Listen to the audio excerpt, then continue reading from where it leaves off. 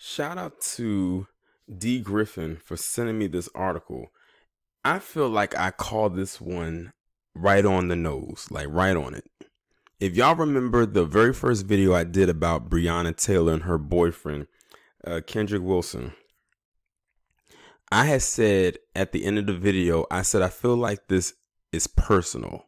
I feel like Kendrick Wilson was targeted. And it's been stuff that has started to slowly come out that kind of alluded to my hunch.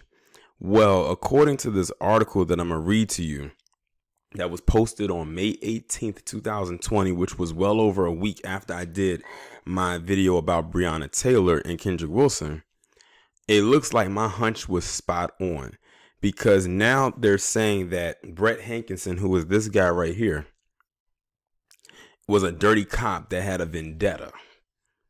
And when I saw that in the title, I said, yep, it looks like it lines right up with what I said. It's like you can always kind of sense these sorts of things, like especially when you do these commentaries as long as I have. The patterns are always there. The signs are always stick out. They never really go and sway from the script.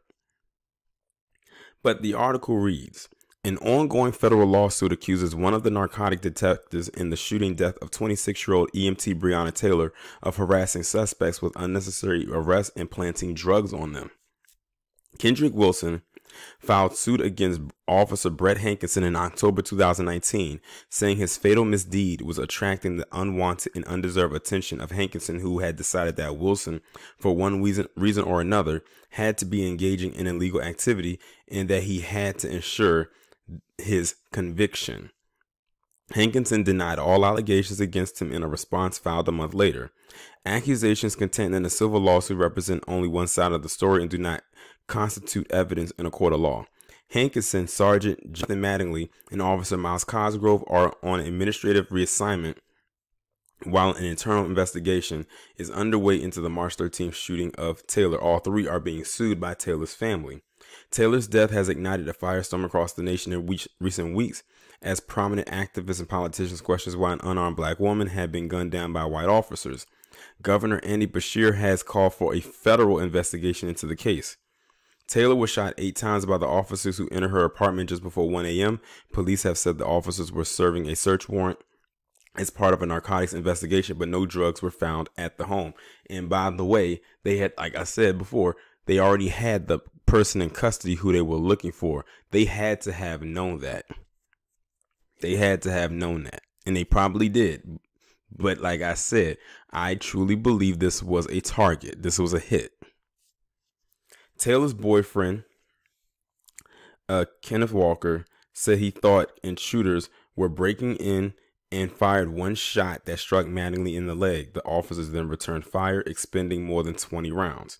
Years earlier, Hankinson was accused of harassing Wilson, who said the officer targeted him and planting drugs. Now, I don't know if this is a misprint or not, because in one statement they're saying the boyfriend's name is Kenneth Walker, and in another one they're calling him Kendrick Wilson. So, and it's the same person. So I don't know if that's a misprint or not, but I think it has to be because it's two different names, but it's the same person. Years earlier, Hankinson was accused of harassing Wilson, who said the officer targeted him and planted drugs. That's nothing new. That's something that all these departments are known to do, some more than others. Wilson's suit outlines 3 times in which Hankinson arrested Wilson in 2016 and 2018, all of which originated at bars where Hankinson sometimes worked as an off-duty security. It also says that Wilson and Hankinson had various interactions outside of the arrest, including over a relationship with the same woman. Well, ladies and gentlemen, there you go. That is where, to me, where it stemmed from. Right there. Something tells me that the woman probably was more interested in him and he couldn't take it, or the fact that he couldn't handle that the woman that he was interested in, that was probably into him, was also into another guy. But the fact of the matter is, Kenneth Walker, or Kendrick Wilson, how I don't know how they're naming him, the fact that he was a black guy. The first arrest was in 2016 at the Tin Roof Bar when Hankinson arrested Wilson on suspicion of assault. The charges were dismissed in November. In 2018, in June, outside the Tin Roof Bar, Hankinson arrested Wilson again. The arrest citation Hankinson wrote states that a police dog indicated the presence of a narcotic odor in Wilson's pocket. Notice the patterns here. He keeps trying to get him on drugs, and then they go to their house a couple months ago for drugs, quote unquote. Wilson empties his pockets, which the lawsuit says showed they contained only money. The citation said Hankinson recovered a plastic bag of suspected powder cocaine on the ground and arrested Wilson, but the lawsuit, citing body camera footage, said Hankinson located the bag on the sidewalk several feet away from where the altercation took place. He then jokes with other LMPD officers about planting dope when Mr. Wilson expressed shock over the locating of these drugs. Now listen to that. This guy did all of that from 2016 and 2018, and it's 2020, and he still maintained his job.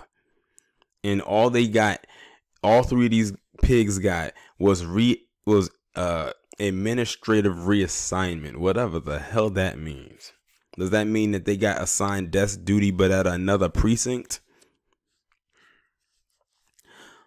It says also visible on the body camera is an unnamed civilian who can be heard communicating with Mr. Wilson that he saw an officer drop the drugs on the sidewalk before he retrieved them. On the way to jail, Wilson said Hankinson has a vendetta against him and is a dirty cop who needs to be exposed. Wilson spent the night in jail before posting bond. The suit says Wilson also incurred the cost of drug tests, which all yielded negative results, and attempts to support his claim that he is not involved with narcotics. Wilson's criminal case remains pending in circuit court. In September 2018, Wilson filed a report to LMPD's internal affairs that Hankinson was unfairly targeting him. Now, let me go back to that part where it says his criminal case is still pending. This guy, right here in this picture, set him up. And even though they can prove his innocence, he still has that pending court case attached to him for something he did. And they have it on camera that he was joking about it, and that someone said that he picked up the drug, he dropped it, and then he picked it up. That's all on the camera footage, but they still are doing Kenneth Walker dirty. It says in September 2018, Wilson filed a report to LMPD's internal affairs that Hankinson was unfairly targeting him. However, he discontinued his complaint because his legal case was pending and he did not have an attorney with him. The next month, Hankinson arrested Wilson a third time, this time at Sullivan's Tap House.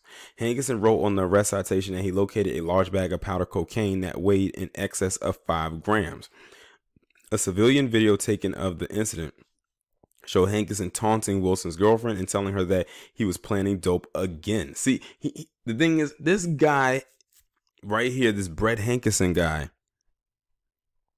is so egotistical that he doesn't care that anyone around him hears that he's planting drugs on this guy, because he knows nothing's going to happen to him. And in a way, he's right, because nothing really has happened to him. He's not been held accountable for what he's done, even though he knows what he's doing is messed up. The charges were dropped 2 months later. Laboratory testing revealed the powder Hankinson claimed to have located came back negative for any controlled substances. In October 2019, Louisville police officers executed a warrant at Wilson's home and barbershop, kicking in the door of his home and pointing guns at his girlfriend. They seized a legally owned gun and Wilson's license and cell phone, according to the suit, which accused Hankinson, a narcotics detective, of playing a role in the issuance of these warrants, which were carried out by narcotics officers. Wilson's lawsuit accuses Hankinson of malicious prosecution and violating his constitutional rights, and seeks reimbursement for legal fees and punitive damages. So, like I said, my hunch from the original video was correct. This guy has something personal against Breonna Taylor's boyfriend that dates back 4 years. And they said that it probably started because a woman was interested in both of them. And the fact of the matter is, he probably couldn't stand that the woman he was interested in, and who knows, I don't know what the background of the woman was. Let's just say she was PC. Dared be interested in this black guy who he felt was beneath him because he was a cop and he wasn't. You know, a lot of cops have those egos that no one should. It's almost like they should be way up higher on the pedestal than what they are. But now we see where it stems from, or at least possibly where it stems from.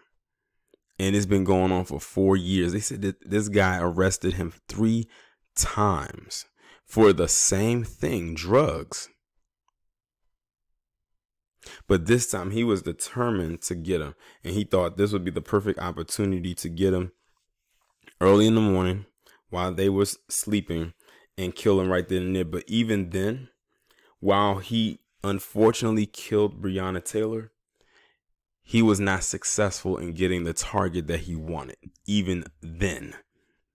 That just shows you right here the wicked and twisted mind of an individual like this Brett Hankinson, which also lets me know he was probably the ringleader in this entire thing.